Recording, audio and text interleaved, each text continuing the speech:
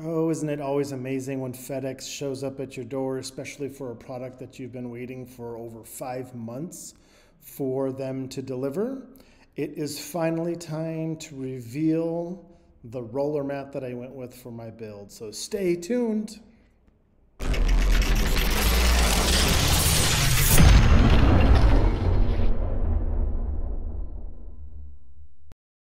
So with this build, I knew I wanted a roller mat, and I was originally going to go with the Royal exclusive sump that included the actual roller mat. However, when COVID hit and other items like that, the shipping was very cost prohibitive to go with that type of sump.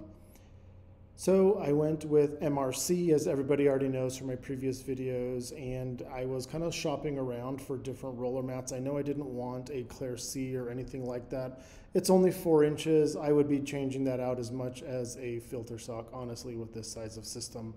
So I wanted something bigger. MRC told me they had something coming down the pipe, to stay tuned, that I could be one of the first ones to receive that. So this is prototype 001, if you will. I did pay for this. Let's go ahead and take a look. Let's dive into this and see exactly what this looks like.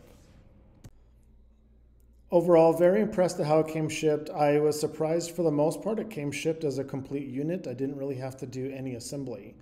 My first impression, though, was a little bit of a disappointment, as I realized it was made out of PVC foam. And my only complaint, again, it's a minor one, it's a cosmetic one, is that the white does not match the PVC that they use for my actual sump. And I did give them that feedback that I would have preferred it to match my PVC sump. So they might be able to go ahead and change it for future models down the road. But either way, I did provide them that feedback, and we'll see what they do with it.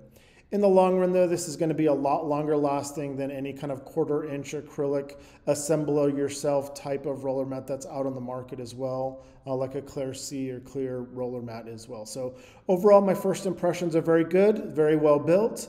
I just wish it would have matched my sump, is again a minor cosmetic complaint. All right, so let's get this unpacked. The first thing I did was wanted to go ahead and check out the actual roller fleece itself. I wanted to see how fine it was.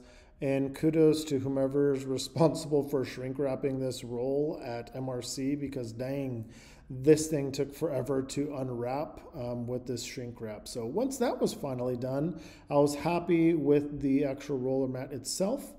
I wanted to check the bottom. I kind of wanted to, my concern right now is how loud it's going to be when it's draining from there, as this is going to be draining on top of my 2 7-inch filter stock chamber. So I may need to modify it if I feel like it's too loud down the road, but we need to install it first. So the roll itself is 21 inches.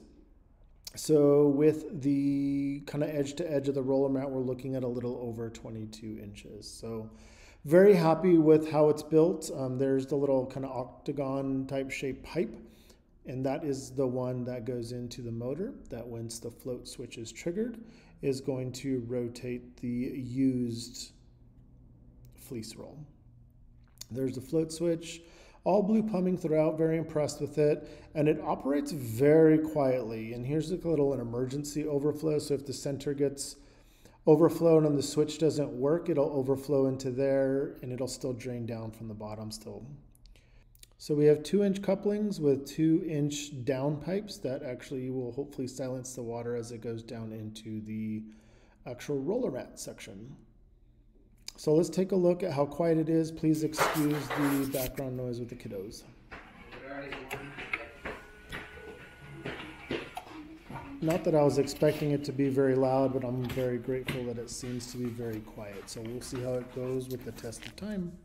So now let's go ahead and take a look at the roller mat on top of my sump. It is sitting on top of the 2 7-inch filter sock chamber. I added my little Dragon Slayer Reef logo there. And I also kind of wanted to highlight the difference between the PVC and the PVC foam.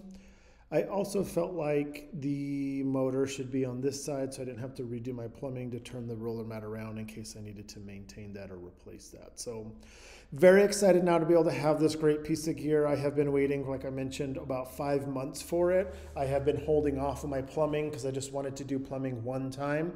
Super excited to be able to kind of get this going. So please like, subscribe as we take this reefing journey together on this 310-gallon display tank with about 150-gallon sump. So thank you very much. I look forward to talking to you soon.